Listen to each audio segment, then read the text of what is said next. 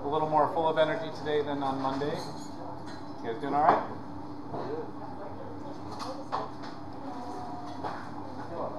All right, so today I want to talk about kind of our first, really the, I guess, technical aspect of our course. Last time we started talking a little bit about kind of typical water quality parameters that we're interested in, why we're interested in them, and a bit about that. Today I'd like to start by talking about, okay, we've got these different water quality parameters we're interested in. Now, how do we measure them? Especially how do we do it in a field where we don't have a laboratory all set up and all of our fancy equipment in place, ready to go. So that's, somebody's saying that I have no audio, but it looks like I do. Hang on.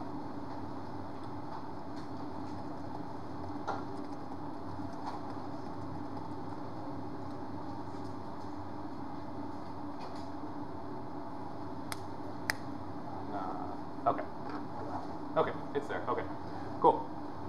Okay, so I wanted to talk about that. I also want to get a little bit of your feedback about kind of communication sessions, how much input you want with EndNote, for example, with technical writing, some things like that. Some of it I'm going to just give you some input, but I want to scale your interest and kind of get some feedback about that.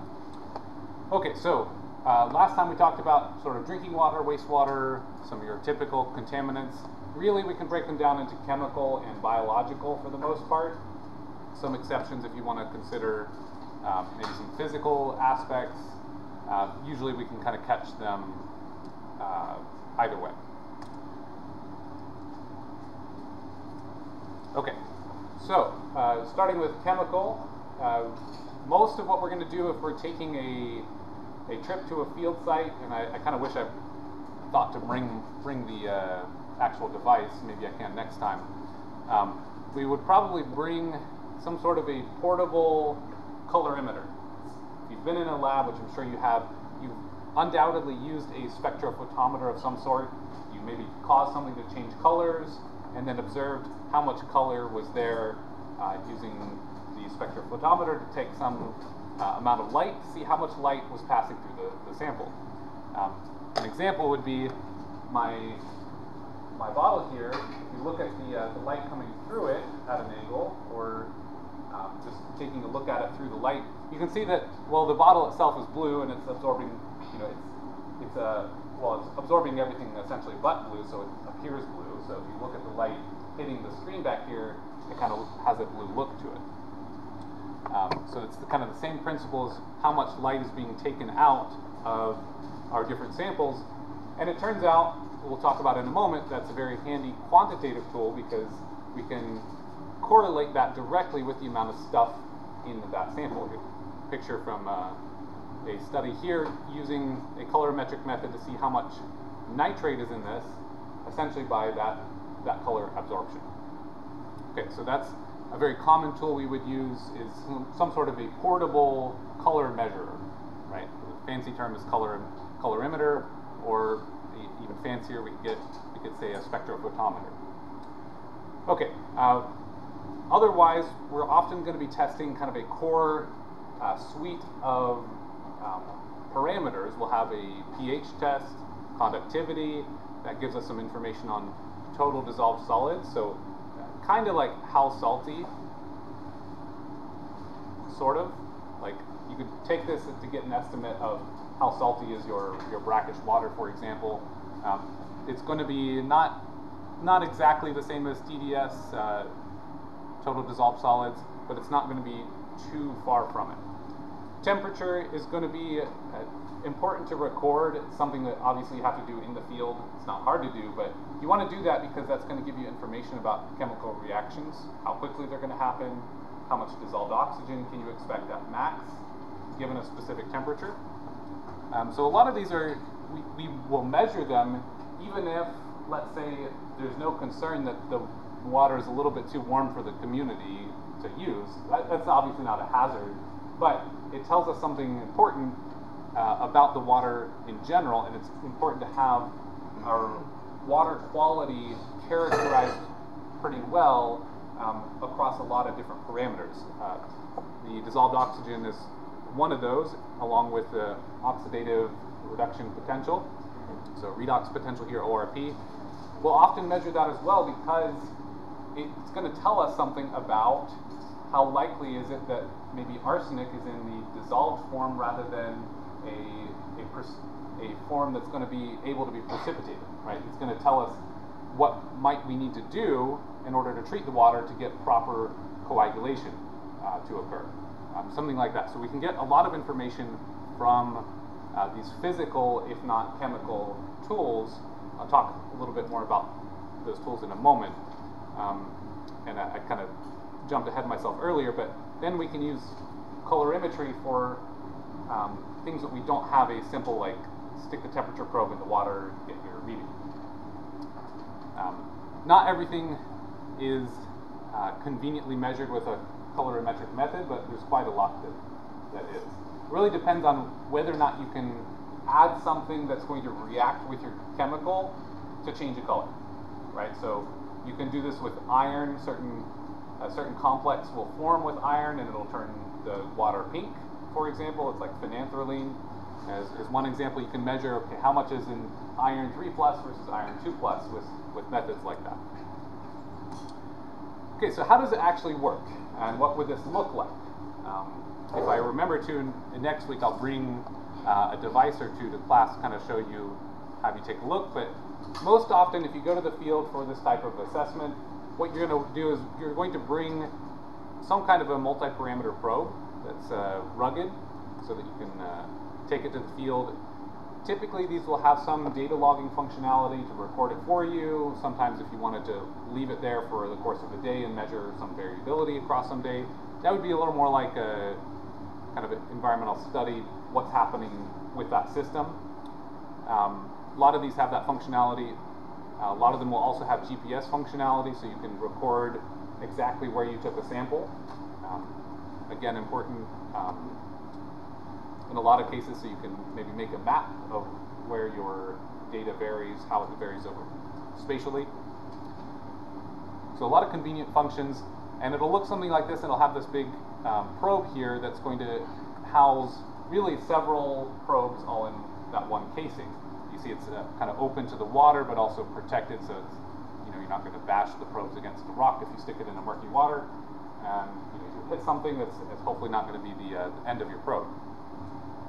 So essentially what that's going to allow then is for you to measure lots of these physical and chemical parameters that are simple to measure with some sort of an electrical device.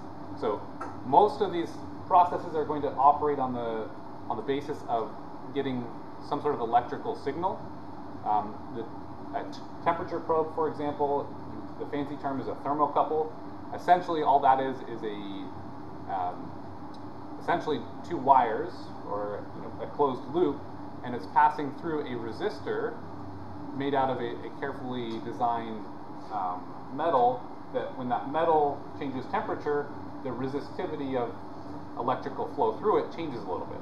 So when you take that and let's say you dip it in your hot tea, then the resistivity increases, so your voltage requirement increases, and then you take it back out and it cools down. Same thing as your digital thermometer. If you're taking your temperature, chances are it's a thermocouple. It has a little metal end on it probably, and it's going to use that method to determine the temperature. Of course, a regular thermometer with mercury, or nowadays it's some alcohol formulation. That's simple and easy as well. That's not digital, so you have to take an analog visual reading of it. Maybe a computer could do that, but typically if you've got a parameter probe like this, battery powered, you're just going to send a little bit of current through there and see what the temperature is. Very reliable. A pH probe would also be in one of these units. These are essentially measuring the pH, right? The amount of the protons. The way these work, pretty interesting, is we have this fancy probe here, and right here at the bulb, it's going to be permeable to at least protons. That's kind of the idea. There might be some other things that can go in and out, but the idea is to let H+ specifically enter that enter into there and try not to have other stuff. So then, when you have an acidic solution, a lot of H plus goes in, and that means then when you have some sort of a reference electrode over here, and you measure the voltage comparison between these two solutions, if you have a lot of H plus here, the conductivity increases and you can pass electricity through that solution easier, and that's going to be in comparison with the electricity passing through here. Turns out that pH probes are very often accidentally destroyed by letting them dry out or by putting them in pure water. So you think that, okay, maybe this is a dry object, maybe we can just leave it in the air and no problem. Or you might be thinking to yourself, oh, let's keep it clean, let's keep it in, I've heard you're supposed to keep it wet, let's keep it in pure water. Both of those will destroy a pH probe. So you actually have to keep it in an electrolyte solution, and if you were in the field and had nothing better, your spit would be better than pure water for the probe. You can clean it later, but anything that has some salt so it's not pulling out all the electrodes and messing up the chemistry there, that would technically ruin the pH probe. So kind of interesting thing about pH probes, if you're ever doing any kind of environmental sampling, keep in mind you have to have some care for that probe. They're pretty robust otherwise, and simple. Conductivity probes are kind of case in point here. There is a small conductivity probe right in there measuring how easy is it for water or for the electricity to pass through the water. So you'll have, with this multi-parameter probe, you'll have another conductivity probe that's really just sending electricity across a couple wires and measuring how easy or how difficult that is. So the less salt, the less electrolytes in the water, the harder it is to pass electricity through it. If you have very pure water, it's going to have a high resistivity. It's actually how we measure the purity of our high-grade laboratory water. It's like, is it near 18 mega ohms is kind of the standard. That's the really high-quality water. So if you're ever reading a scientific journal article or something, a lot of times they'll say, we used double deionized water, resistivity greater than or equal to this, or something like that. So that's super, super pure water. If you take salt water, it's going to be much, much lower resistance than that. So mega ohms, say 18 mega ohms, that is ultra pure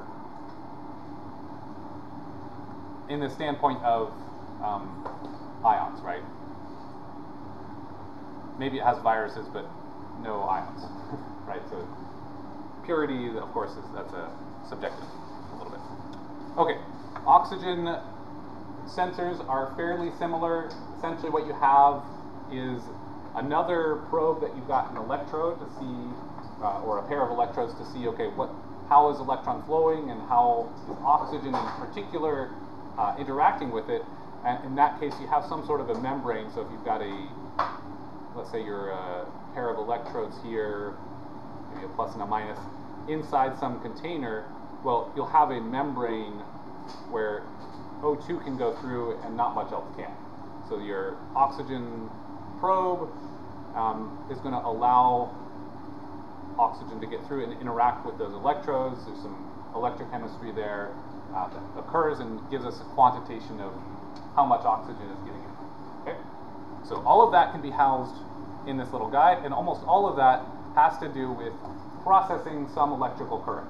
In fact, if you think about it, and the more you learn different analytical tools in chemistry or kind of in environmental sciences, what you'll find is at the end of the day, we almost always resort to using some sort of a signal that is digital at some point.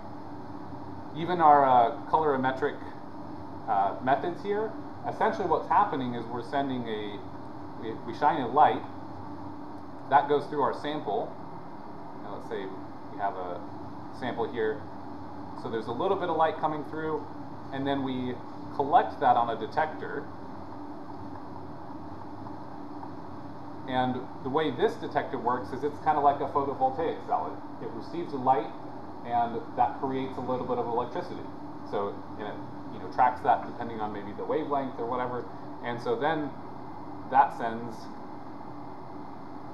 some electrons. And that gives us, maybe some amount of electrons during that irradiation, or maybe it would go from 0 and then it's now continuous light you're shining. You measure how much that increased, right? So it ends up as a digital signal. So it turns out that if you have any friends in electrical engineering, and in college, two of my roommates were electrical or computer engineers, and I heard a lot about digital signal processing from them and how dreadful it was. And then I ended up taking a environmental data analysis course, and which I actually liked. And we used MATLAB to do some signal processing of environmental data. And so I was like, oh, hey, I have like a small appreciation now for what you guys are suffering through. But on my end, I'm just looking at maybe diurnal cycles of sea level with the tide or something. That was kind of what I was learning. So it was a bit more relaxed than their electrical engineering and all that. But it's kind of neat. You'll see that from time to time, and you'll see a lot of overlap with the different fields that way. All right. Any questions or anything on these probes? They're pretty helpful. You'll see them fairly often. If you haven't taken a lab where you've used them, I suspect you will. If we get to go to Nicaragua, we'll definitely be bringing something like this.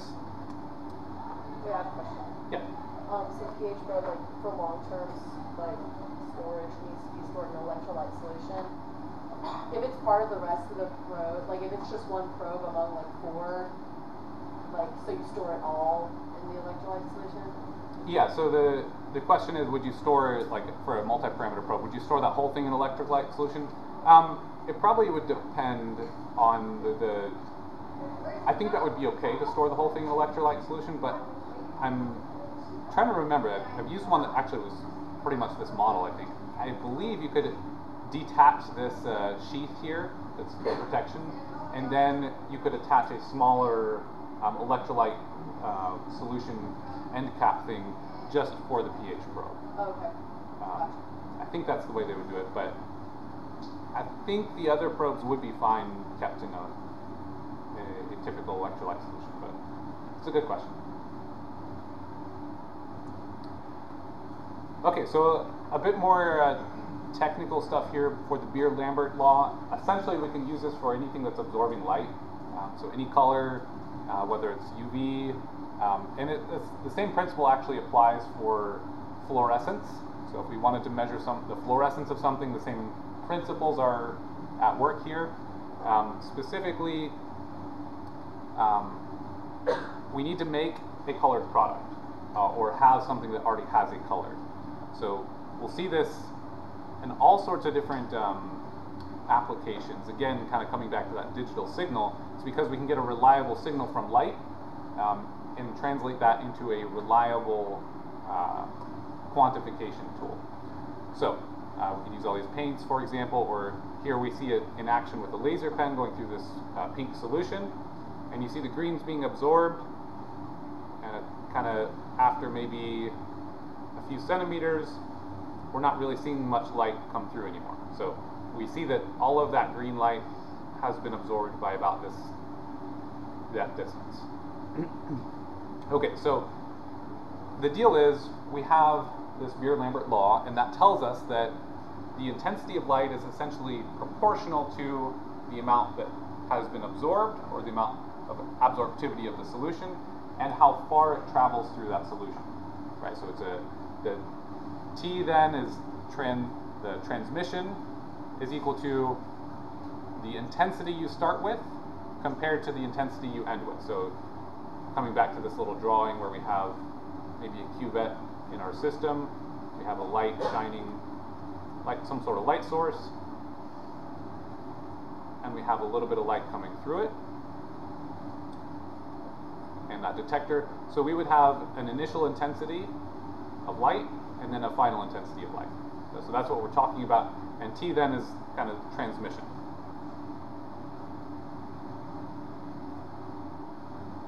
Probably transmissivity is the technical term. So essentially, what portion of light made it through. We can talk about the absorbance of light, so how much light is being absorbed by the solution there. Let's say we have maybe some color to it.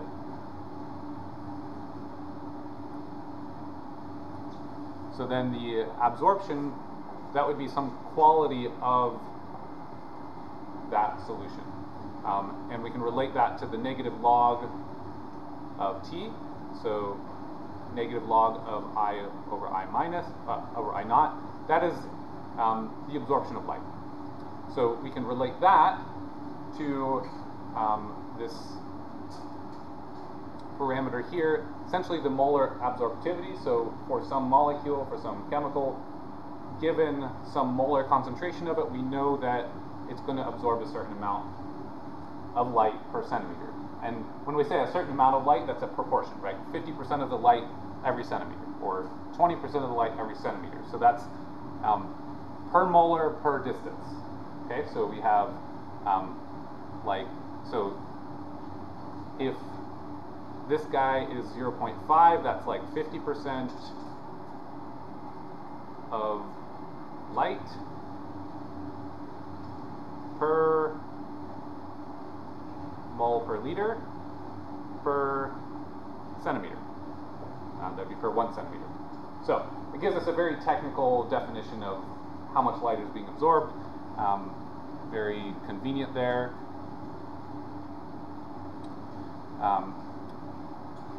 And that's, again, multiplied by this b, which would be the path length. A lot of times in a colorimetric sense, if we're using a colorimeter or something, almost always we have a little cuvette that's like 1 centimeter. So just simplifies that, kind of drops out of the equation nicely. In a field case, maybe you have a different container, and then the unit that you're using, the colorimeter, has to have, the calculation in there that it's 2 centimeters or whatever. So we can definitely change that, and it doesn't matter so much. So long as you have light still coming through. So if you have a very concentrated solution and you wanted a 5 centimeter path length, you might have to dilute it to get your an appropriate answer. That's an important consideration if you're in the field and you're working with some sort of a water sample. We've run into this issue in the past when I've done field work is, okay, well, you have this sample, and it's got a whole lot of, let's say, nitrate. And if we kind of take a look back, this 45 milligrams per liter of nitrate, that's a very strong color. Maybe we're taking a look at some agricultural runoff water. Packed full of nitrate. Well, at some point, we're not sure, because it's absorbing all the light, we're not sure exactly what concentration it is, because we can't get any higher than that. Like, any higher than that will give us the same signal. It absorbed all the light. So we have a potential limit there, and we have to bring with us to the field some pure water, right? So if you're ever preparing for field work, you have to prepare a lot of contingencies there. You might have to dilute. In some cases, in a more analytical sense, in the laboratory, maybe you're trying to increase your detection limit. Some spectrophotometers will have a cell where you can put in a long path length cuvette, so 5 centimeters, so you can really measure more absorption for a very weakly absorbing solution. So all sorts of stuff you can go with that. Finally, C for the analyte concentration. That's that per molar. That's what gives us power with this tool to actually say how much stuff is in there. That's really what we care about at the end of the day, is the fact that that relates 1-to-1 with how much light was absorbed, which we measure through that intensity change. There we go. So very technical description of this, stuff absorbs light. Okay. Any questions? You guys have probably seen this a lot before, at least the light absorbing tools. Okay. All right, so how do we then make the color happen? This is kind of the fun part. If you're doing chemistry in a lab or something, the fun thing is to make colors change, right? Make something change colors. So there's a couple things you would probably have at least something like this little handheld colorimeter. Some of them are, like that one's fairly small, and essentially it's got, what it's doing is it has a little casing right here that I think you can pull that off and put it on the top there. And essentially what it does is, right now we've got a sample inside here that would look like that, or maybe like a little ampule thing like this.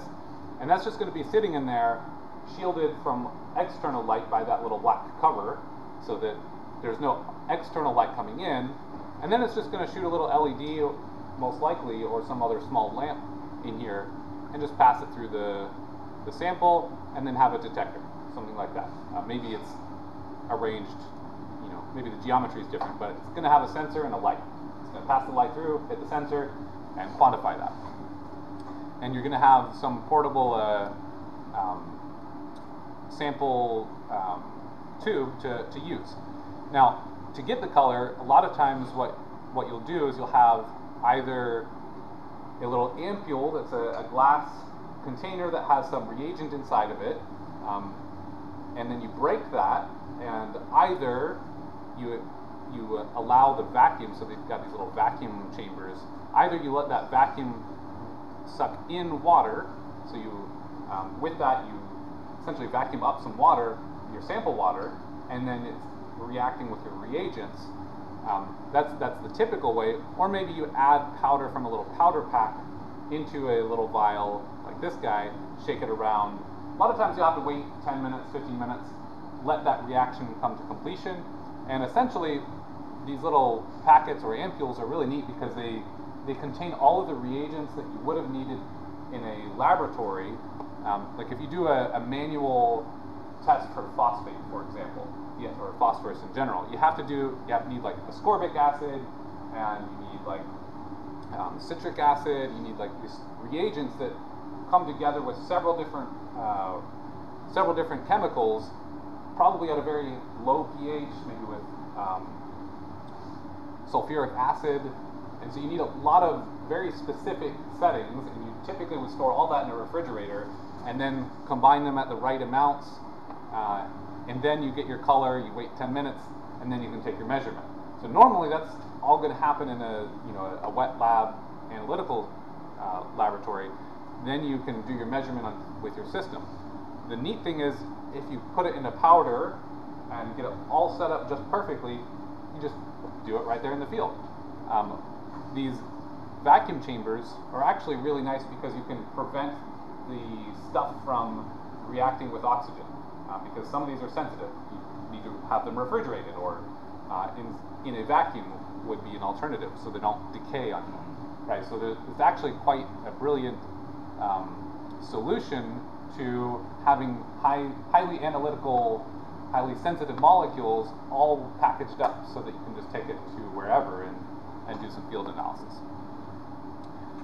Okay, a few things to consider. Maybe if you have to take samples and you can't analyze them right away, which is quite frequent, depending on where you're at and your field situation. And let's say maybe you want to take some things back that you just don't have a field tool to use. So a few things to think about then, if you're doing these field analyses, is, okay, well, how do I preserve the chemistry of the solution as it was there? So if I need to measure how much arsenic is in the water, and I want to make sure I'm differentiating between arsenic 3 and arsenic 5 in the water, something like that, for example, we ought to take all those physical and the multi-parameter probe measurements, and then we have to think about, okay, do I need to acidify this to prevent any transition from one to the other? Do I need to protect the headspace? Maybe there's some sort of volatile organics involved. Maybe oxygen is going to react and cause the arsenic to change forms. There's a lot of things you have to think about, and then you almost always want to put that sample on ice, keep it cold, keep it refrigerated essentially. So you need to bring coolers and ice and all that. So there's a lot to think about when doing field sampling. Again, it's pretty ideal if you get one of these reagent packs, maybe a dropper, drop a couple of things into it, and then you're good. But again, it's just really nice if you can do that all in the field, but if you don't, you really have to think about what other considerations could impact your system so that you can trust your data. Okay, so that brings us to the microbial samples. Again, obviously pretty important here to, if you want an accurate measure of how many microbes are in your water, chances are you're going to have to do this measurement by some sort of a culture method. So if you're wanting to culture your microbes to see how much they're going to grow, then what you need is a way to incubate them, put them on some nutrient stuff, and then incubate them overnight. But that's usually pretty difficult to do in the field. There are some portable incubators. I'm going to show you some techniques that are quite interesting to that end. And there's a couple of different ways we can count microbes. A lot of times when we're interested in kind of identifying the microbial pathogens or the potential for microbial pathogens, essentially microbial contamination, this colony forming, colony counting method is probably the most straightforward in a context where you don't have fancy equipment. Okay, so there's certainly a variety of techniques. You can do PCR if you have maybe some organisms where you think, okay, well, if there's some kind of E. coli, we can take part of the DNA chain and see if we can amplify that. If there's any E. coli in here, we should get signals from that. Maybe you check multiple different types of organisms and see if you get signal with a PCR. That requires a lot of equipment, and it does not give you information on very much anyway on how many E. coli were there, and specifically it does not give whether or not they were alive. Okay, so when you do the PCR technique, it's just kind of, is that DNA present, alive or dead? Like that kind of information is not there. So we normally revert to or resort to this kind of a colony forming. Now we're not checking specifically for the pathogen, so you have to keep in mind this is an indicator, not a guarantee that it is contaminated. We just, if there's lots of stuff forming colonies, then we think that there's probably a good chance there's fecal contamination to worry about. There's a distinction we can make. Here we have what we would say total coliforms, really just anything that's colony forming, any bacteria that are forming colonies on some standard nutrient materials. Then we can call them fecal coliforms, or perhaps a little more accurately like thermotolerant coliforms. There's a couple different definitions here. So for total coliforms, we define that as it's a functional class, is how we define it. So any organisms that are going to grow that metabolize lactose to produce acid and gas. So not all of these are fecal in origin. Some of them are just out in the wild normally, right? So if they're just out in the wild normally, chances are good they're not pathogenic to us. We're not actually concerned about them. So this category contains it's a bit of a faulty indicator in that you could have a completely false positive and not know it. Right? It could be completely completely wild stuff that's not actually harmful, no fecal contamination. So a little bit of a risk there.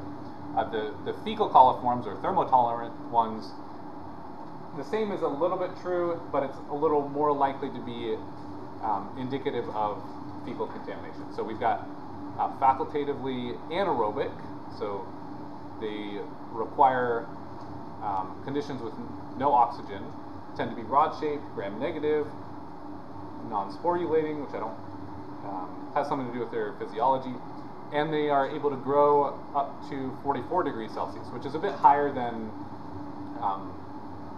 that's a little bit higher than some can tolerate. So you'll weed out just by that some of the coliforms that may be just wild, growing in the wild. Because typically you would incubate essentially at body temperature, 37 degrees Celsius. So in terms of Fahrenheit, this is a bit over 100, right? So if 37 is essentially our human body temperature, 98.7-ish. then 44, then it's probably 105, something like that. Okay. Another thing you can do with these techniques is when you plate them and count these colonies, because that's essentially what you do, as you get a plate of this. It's kind of like Jello, but Jello for bacteria. They like to eat it. They're happy. Got everything they want there, and essentially they'll grow these little colonies, and then you like taking this little plate and you're counting in your mind, like probably use a permanent marker, say 1, 2, 3, 4, 5, and just count how many colonies you get there per plate, and then you know something about how many colony forming units you had in the amount of water you spread on that sample. So it's going to be a small amount of water, you spread it over the sample, essentially mix it around carefully, trying to get all the bacteria on the sticky agar, not on your little stir thing, and then you count. So there's a couple cool things you can do with staining.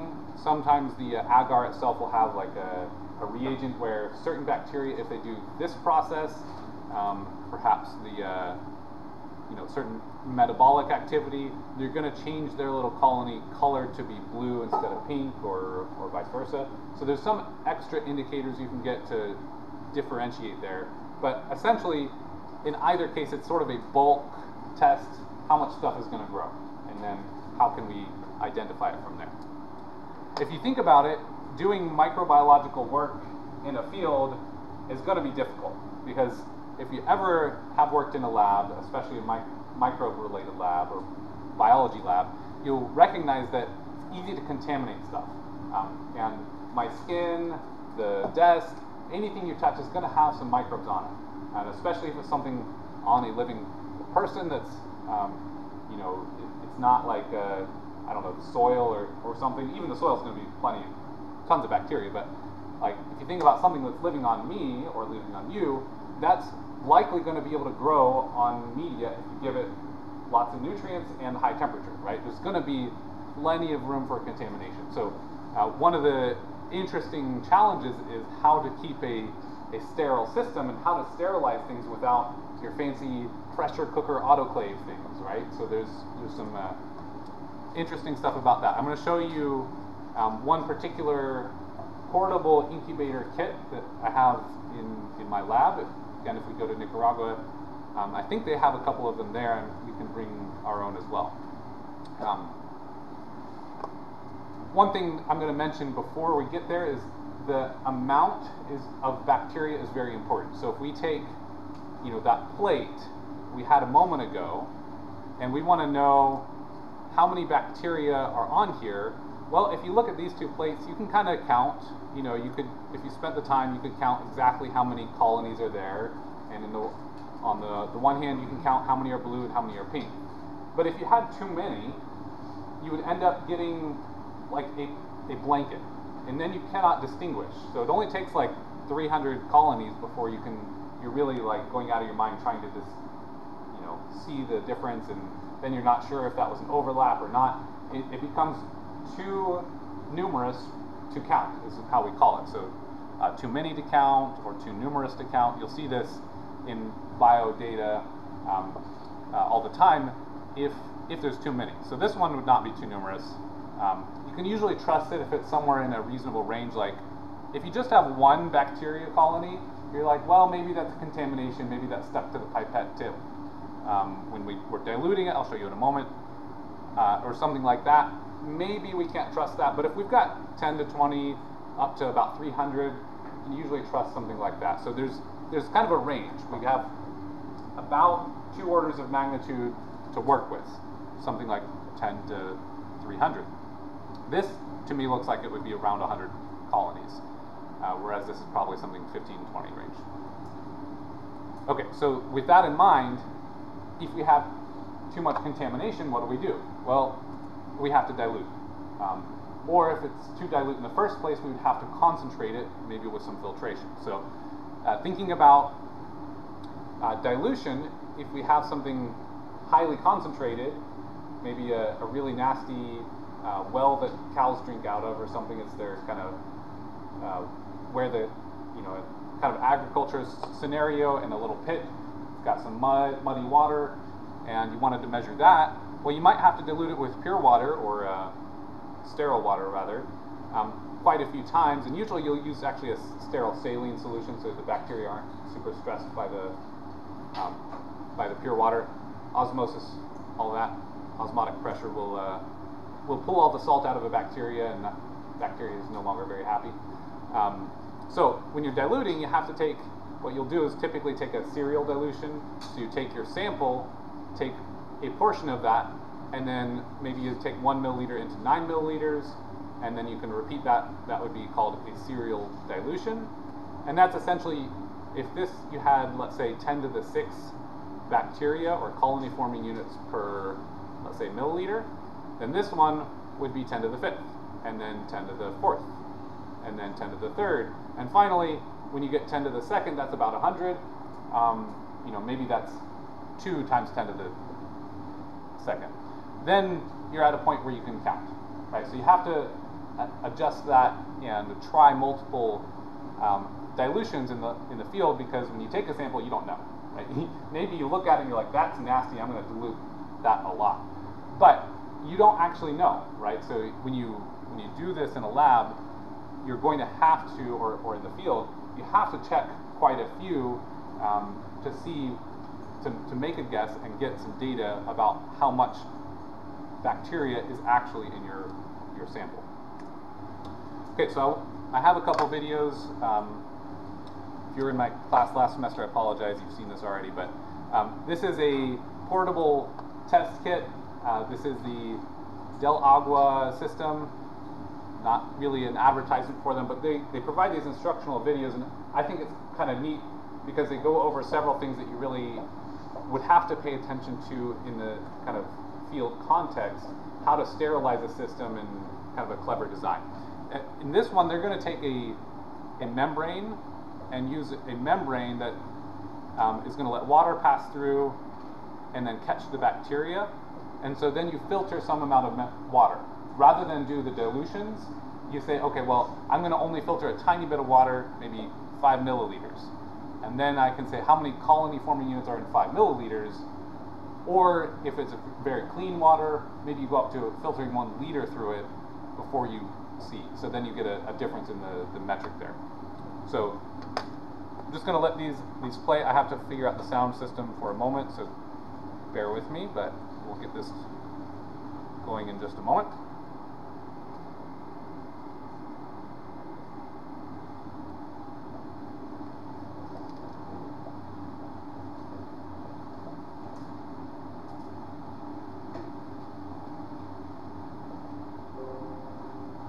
Is that coming through the speakers? Computer noise? Okay, so this may just work. Cool. Alright, I don't think I'll let it play the full 12 minutes. I don't think we need all of it. And I've got another one that follows. This one's kind of a processing the water samples.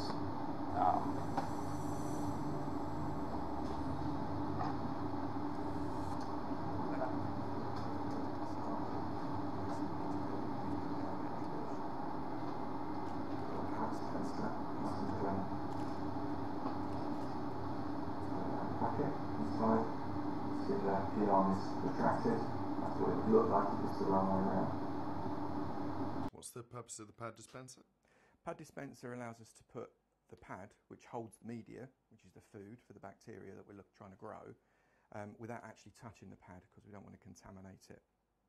I'll take the lid off there and insert it that way round onto the top, and then we're ready to go, and it dispenses pads very simply. So this is one of our Petri dishes. We sterilised that earlier, you remember. I'm just going to dispense a pad into the middle, ready for us to put some media on.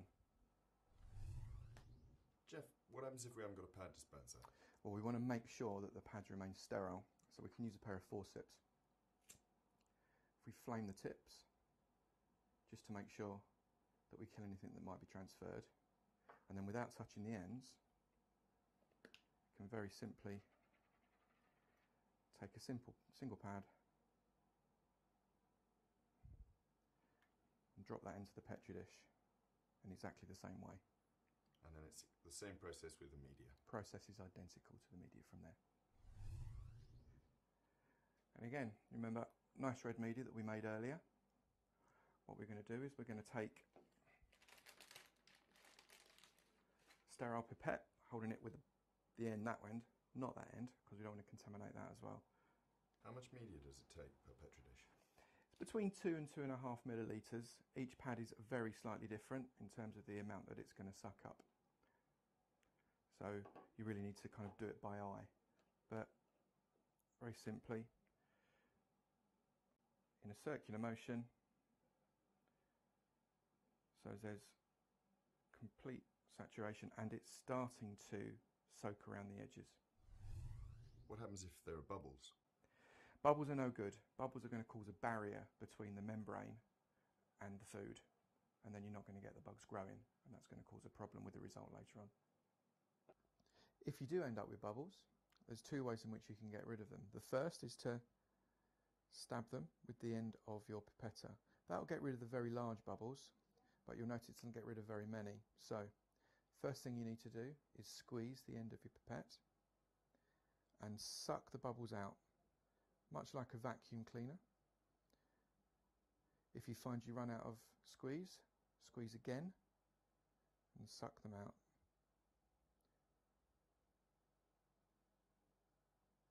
Until you're bubble free. And that plate is now ready for the membrane.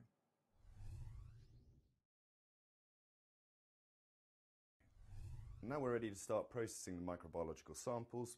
What we'll need obviously is our sample water, filters, the petri dishes that we prepared earlier, the filtration manifold, the vacuum pump, a lighter and the forceps, and a Chinograph pencil to mark up the sample after we finish processing it. The first stage is to get the filtration manifold set for filtration. Turn the head upside down and insert it onto the vacuum cup, and then turn the cuff around to the point whereby you can easily remove the two and hold them in one hand.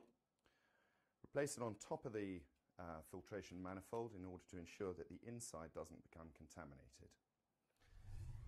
As you start to assemble the sterilised filtration manifold, on occasions the black rubber O-ring prevents the filtration manifold head from sitting into the vacuum cup.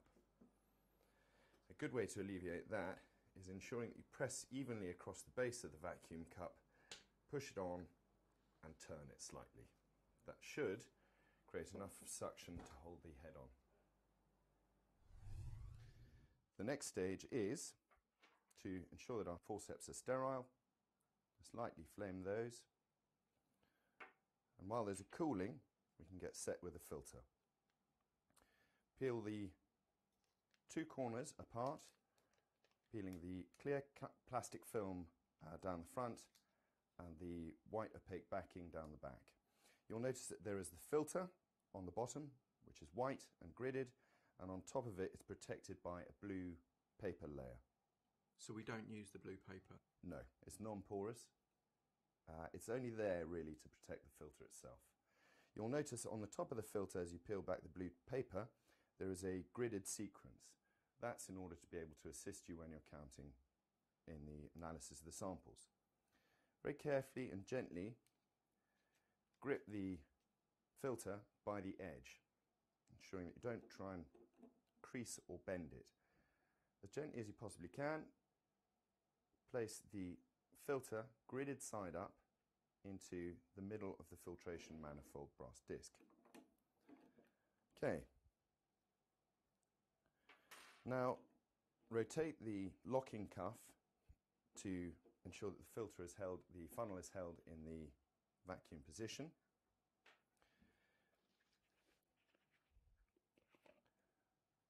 Okay, taking our sample water and filling it to the 100 ml line, which is the top of the two white scored marks on the actual funnel.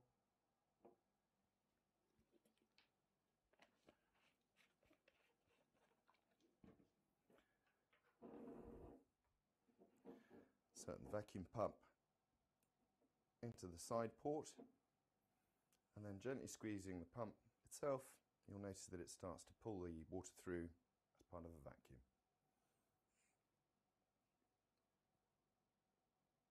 Is it important for that to be quite slow? The turbidity of the water, which we previously analysed, will have an impact on it. However, if you go too fast, there are certain likelihoods where you'll cause the filter to either rumple or crease, and then sometimes you can end up with mild compromises of the filter, in which case you'd need to run that process again.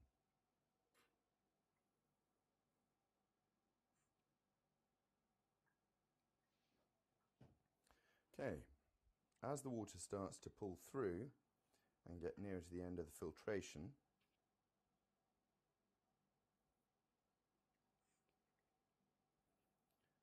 you'll start to see the surface of the water evaporate away from the filter.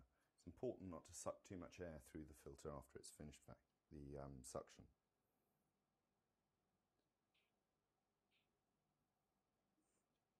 Okay, move the vacuum pump, and again, showing that our tweezers are sterile because we don't want to be introducing contamination from the tweezers. Release the locking cuff to the point whereby, again, it's easy to lift both off in one hand. Gently remove the filter from the top of the brass disc, again being very careful to hold it only by the edge. Place the filter funnel and cuff back on, and then rolling it from one side to the other in order to try and prevent air bubbles. Place the filter on top of the saturated pad, ensuring that they overlap as exactly as is possible, so you don't end up with overlapping edges. Place the lid on the Petri dish, mark the sample with the Chinograph pencil, and return it into the stack.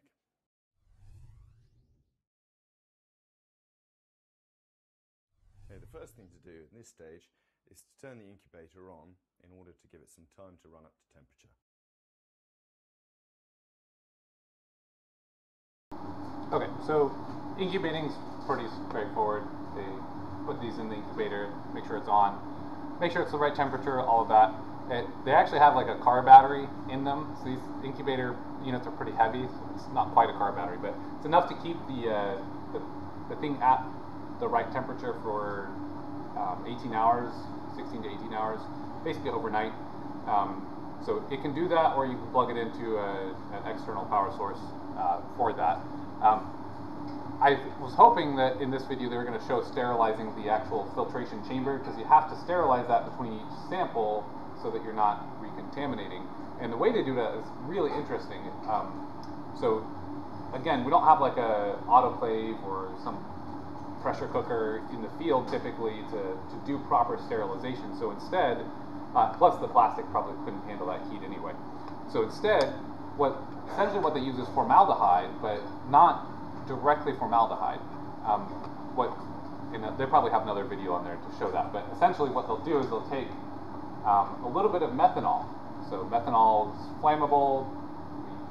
You probably heard about it before. You can burn it pretty easily. So you put like a small, maybe like a teaspoon of methanol in that little metal chamber.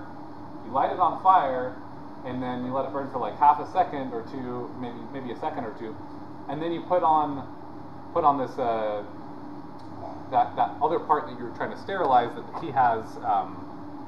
Right now it's sitting there on top that was holding the sample, and it's got the membrane support system. You put that on top of it, blocking the oxygen, and then as methanol burns without oxygen, you actually end up creating formaldehyde, which disinfects that whole thing at a pretty low temperature. It gets maybe up to 70 or 80 degrees Celsius during that process. So the plastic remains safe.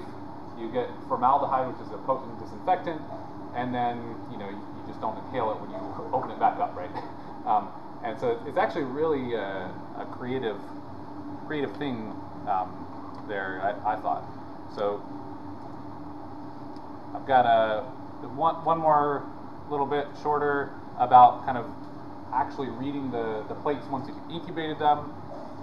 So I'm just going to show you this real quick.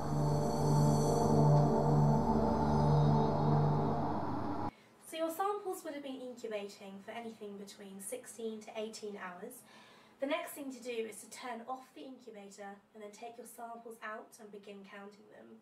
This needs to be done within 15 minutes, otherwise your samples may actually cool and this may cause the colonies to change colour and will affect your results. So once your plates are all laid out on the table, the first thing to do before you actually start counting is to check your two controls have worked. The first control is the media plate control. So this would be a sterile filter pad followed by 2 mils of hopefully sterile media and then topped off with your sterile membrane. Following incubation, if this plate has got no colonies on, this means that your media was in fact sterilised correctly and you can trust the rest of your results. The second control would be the filtration apparatus control. So following sterilisation of your membrane filtration apparatus, you would then put a sterile filter pad at the bottom of this dish, followed by clean water run through your hopefully sterilised apparatus, then topped off with a sterile membrane. Following incubation, if this plate has no colonies on, this means that you correctly sterilised your filtration apparatus and you can trust the rest of your results. Once the controls have been looked at and checked and you can verify that they've worked, the next thing to do is to start counting your colonies. From a previous run, we found that this particular sample was heavily contaminated and we were unable to count the colonies. If you find that this is the case with your samples, you can always dilute them with clean water in order to isolate individual colonies, which are much easier to count. It's also best practice to run all your samples in duplicate. This way, when the results come out, you can compare them, and if they're very similar in counts, you can then eliminate the possibility of human error. When it's time to start counting your colonies, you need to find the plates that have between 3 and 300 on each plate. You also need to find the ones that are between 1 and 3 millimetres in diameter. This is made slightly easier by the fact that the membranes supplied with the kit have gridded squares on, and each square is 3 millimetres in width. You can also use these lines to go along and count your colonies, making it a bit easier if there are a lot on the plate. Alternatively, you can actually split the plate into 4 quadrants and then count each quadrant individually. Sometimes colonies can actually merge together, making it difficult to count.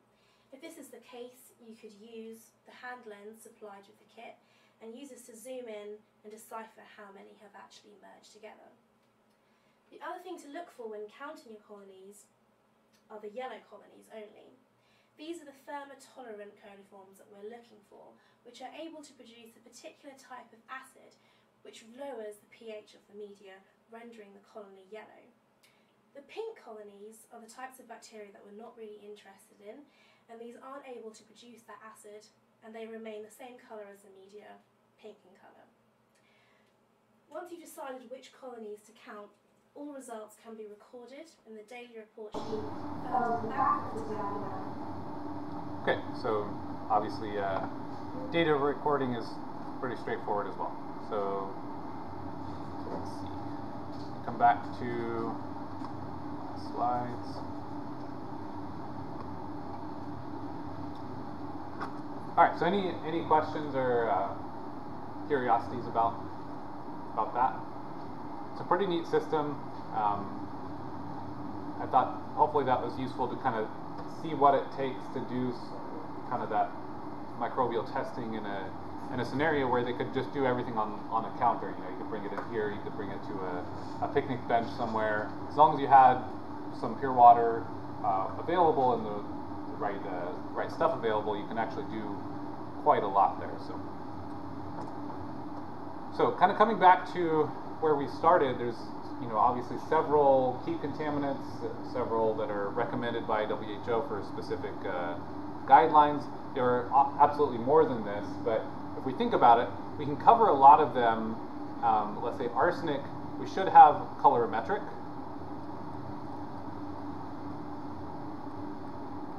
So if we have a colorimetric probe, a multi-parameter probe, and the incubator system,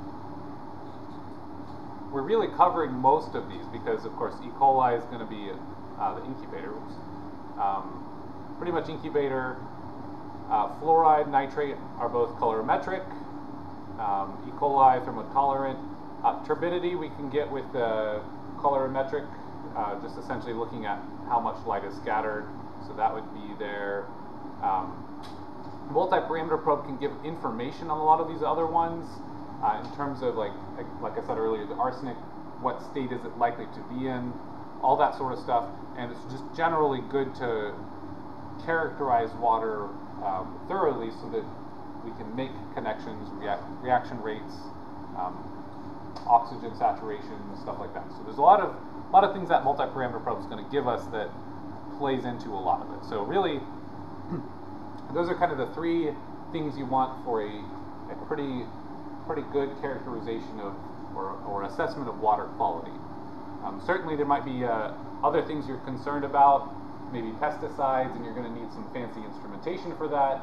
And so you're going to have to take samples and protect them so that you're not going to lose your analyte in transit, and maybe ship them back to a laboratory somewhere. All right, so that's the content I have. I do have a Kahoot for you. Give me some feedback. Any questions, comments, thoughts before we do that? All right, please this time log in with your 8-9 number so I can just track attendance that way. No spaces or hyphens, just the 8-9 number will make it very convenient for me to import that into Excel.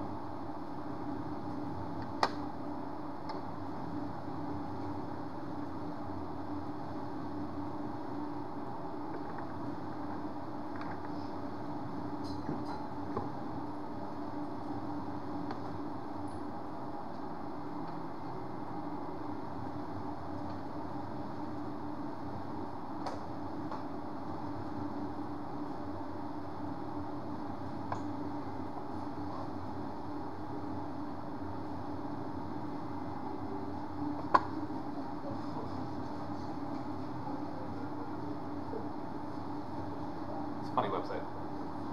Making noise.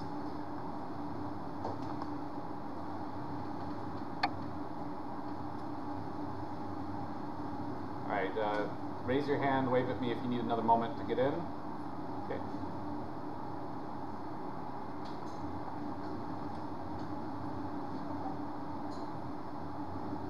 All right, give me a thumbs up if you're set. If you had to raise your hand. And if it's really just not working and giving you trouble, just you can shoot me an email. That's no problem. I'll go ahead and start it here.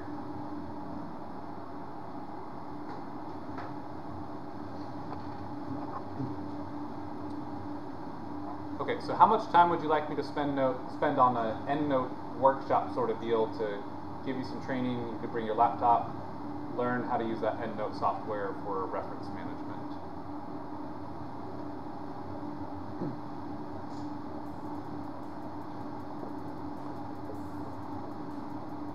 The quiz is going to say there's a right answer, but there's not, technically. I filled that in whatever I thought would be your likely answer.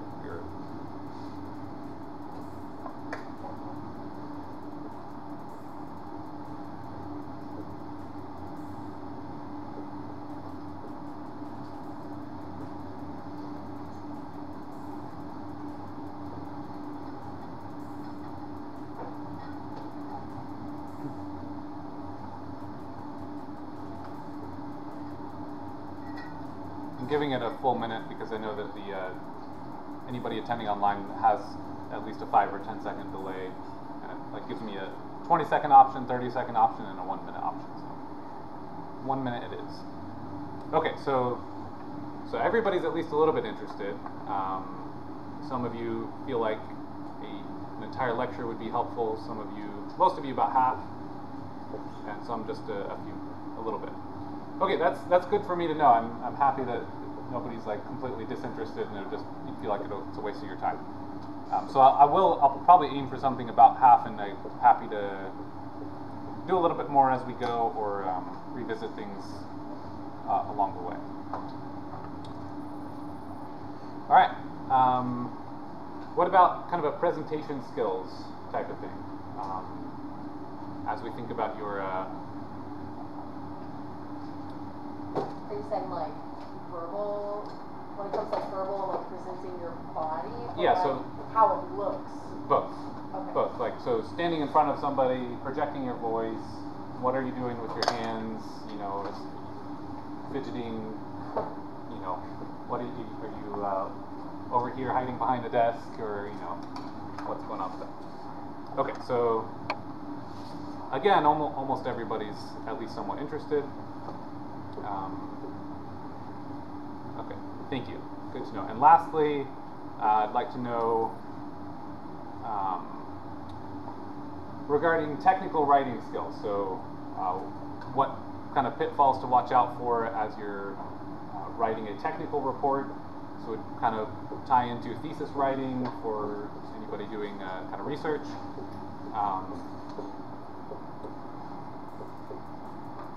How much of that? And you're going to get some of this regardless. I'm just kind of wanting to kind of hear from you there. Okay, so that even more so. Okay, good to know. I'll definitely keep that in mind. And before I let you go, I have to remind myself about our deadlines for the for our first presentation, so to speak. When did I say the thesis statement? We're going to do that in class. That's okay. So I said topic selection. That's right. I need to talk about that. So topic selection is due on Monday, and then you have a little while before the thesis statement is due, so you'll have some time to write that paragraph. Regarding the topic selection, let me go to Moodle real quick. I did post a Google Doc there. I want to show you that, and then I'll let you go. So just bear with me a moment.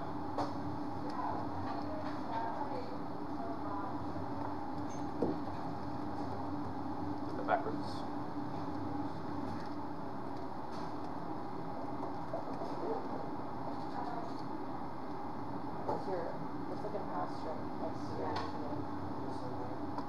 Thank you.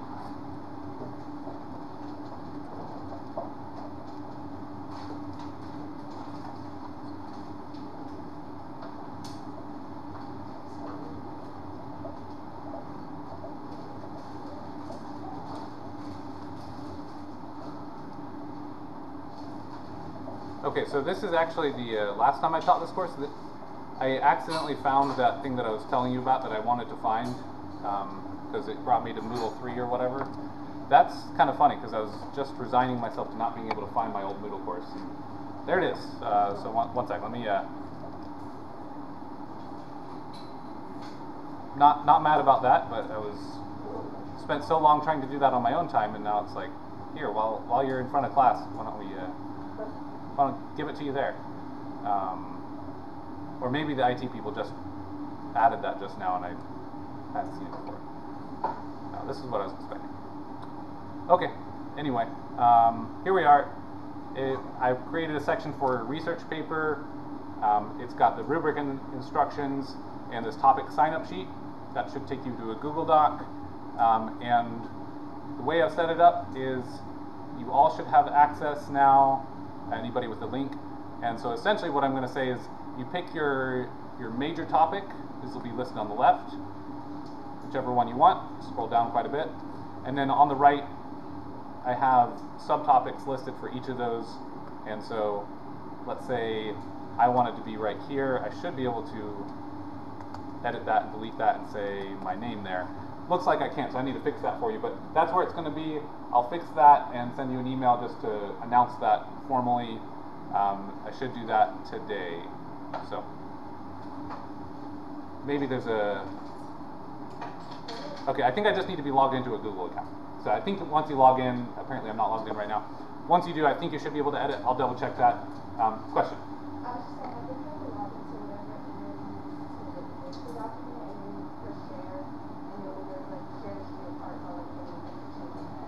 I did do that when I created it, and I got a shareable link so that anybody with that link should be able to do it. But I think it's just I needed to be logged in, or you need to be logged in with something to edit. Another question? I'm logged in and it won't let me. Yeah. Okay, so I will go fix it then. Thank you. Okay. Yeah.